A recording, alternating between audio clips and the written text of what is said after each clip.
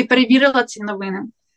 Що реально в Київ попали? Ну реально ніхто не вірив. Ще моя знайома виставила: хватить репостить новості, це старе фото, де взорвався балон з газом. Тобто люди ще й не вірили? Ніфіга собі, що таке є. На початку, да, і там наш сусід військовий.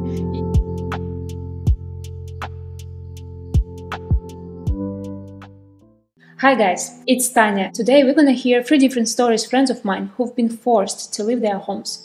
Hi Lida, long time didn't see you. It's been a while. Tell us please, where did you live before war started? Before war and now, I live in Rozdilna city, the Odessa region. Can you describe morning 24th of February? We heard in the news that Russia is planning to attack, but nobody fully believes that it would actually happen. I can't remember exactly how I first found out about the war, but my mom says that she was the first who read the news and then told me. My friend texted me in the morning, war. My husband worked at sea, and then when it started, he was at work. I've got a message from him in the morning. Good morning, the news reports it's all began. If something happens in our city, take Maria down to the basement. Don't panic. And then I started to panic. I gathered myself and went to the petrol station and also to supermarket. Maria is your daughter, right? Yes, my daughter. Коли в перший день я вийшла так само з малою гуляти, у нас тут площадка, і там мій родич, він зараз ТРО, але в перший день я кажу: Боже, ти бачив новини? Він: ти перевірила ці новини? Що реально в Київ попали? Ну реально ніхто не вірив. Ще моя знайома виставила: хватить репостить новості, це старе фото, де взорвався балон з газом. Я просто згадую цей перший день, це був просто реально, просто тобто люди ще й не вірили? Ніфіга собі, що таке є.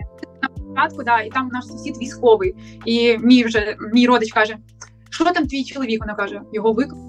І всі такі тут. Я кажу: а я казала, що це правда. Я вірю українським новинам. When you decided to move, and what countries did you consider for moving? I packed my suitcase twice, and then the third time I left. It was scary to stay and scary to leave. Every night I cried that my family and I would wake up alive in the morning.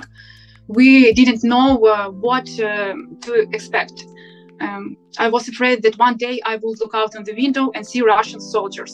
It was scary that a missile flew on my house. One of the reasons why I did not go immediately, my mother couldn't walk. A month before the war, he had an operation on her leg. She refused to leave, and my conscience did not allow to leave her. And it was calm in my city. But my husband was very worried about us. He said, how can I continue to live if something happens to you? He convinced me to leave. And I realized that I won't forgive myself if something happens to Masha. I have every opportunity to live and save her life. Expect courage. It's not so easy to leave your home and go in the unknown for me.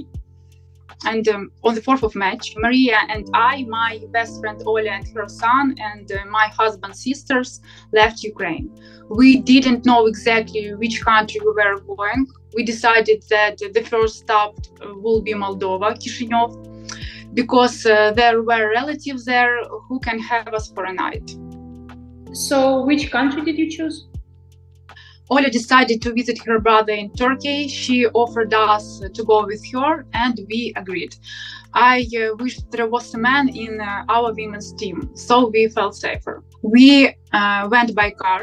The road to Turkey took us 6 days, exactly 24 hours of which we were crossing the Ukraine-Moldova border. It was difficult. It seemed that our alliance was not moving at all.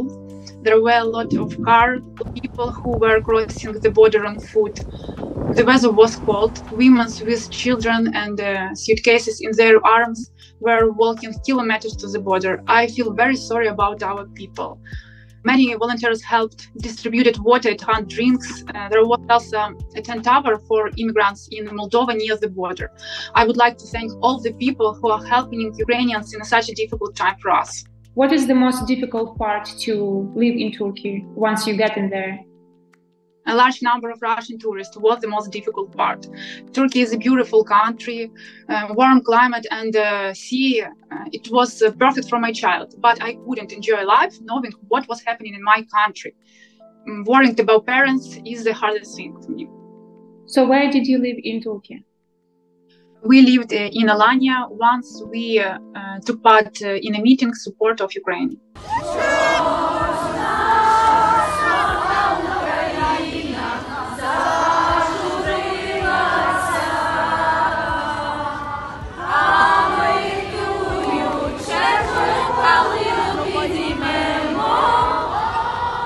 Туреччини я поїхала, тобі вже поясню українською, реально ми поїхали з Туреччини, дівчата поїхали з літаком, Оля додому, Максим, мій чоловік, приїжджає у Туреччину, і він каже, ми не будемо так далеко, ти не будеш далеко у Туреччині, давай десь поблизу до України, тому що ти, мабуть, знаєш, ця людина, яка мені казала, виїжджай.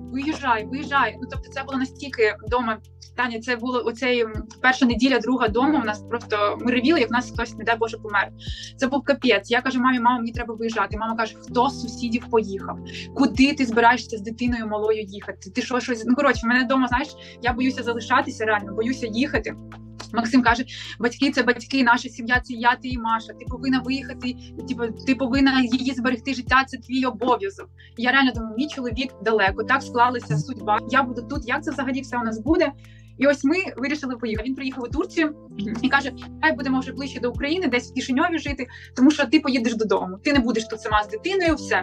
У нас вдома вже спокійно, вже армія наша стабілізувалася, вже Роздільну не здадуть, бо чесно скажу, перший тиждень я дуже боялася, що буде з Придністров'я, і ми тупо не встигнемо нікуди втікти. Це от ще я так парилася за цього Придністров'я, нас так ним лякали, що там реально 30 кілометрів за 10 хвилин доїдуть, і я вже дивилася, а куди мені далі бігти, на який кордон, як далі втікати. Тому що це зараз розповідаєте, як, знаєш, десь життя не моє. Зараз же так, все так спокійно, тфу-тфу-тфу, щоб не загалазити. З Максимом ще пожили до кінця серпня у Кишиньові.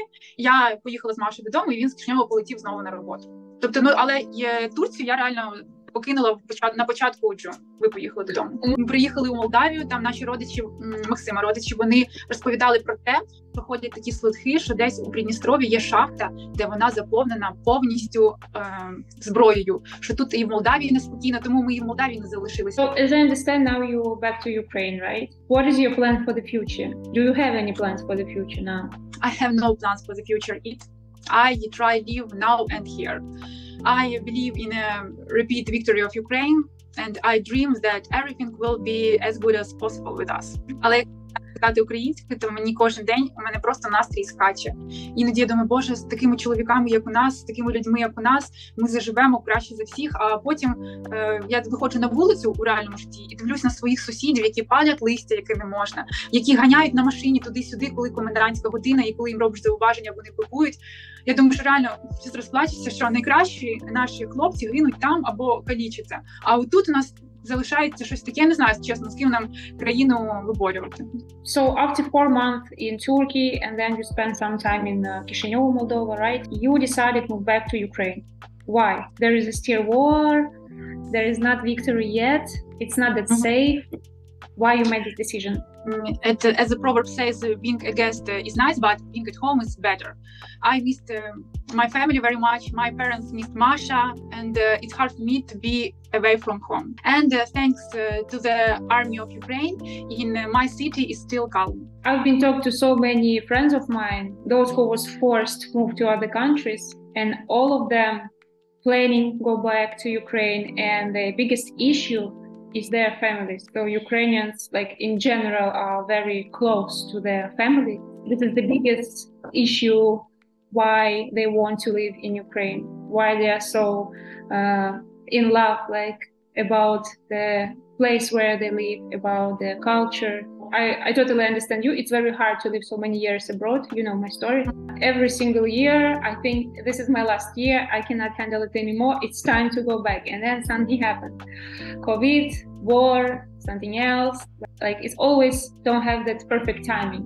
So I exactly understand what did you feel when you was abroad. I'm sure that people will be very interested to see your story. You just share with us. Thank you for that.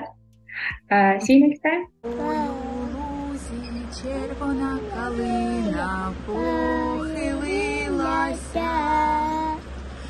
чогось наша славна Україна зажурилася.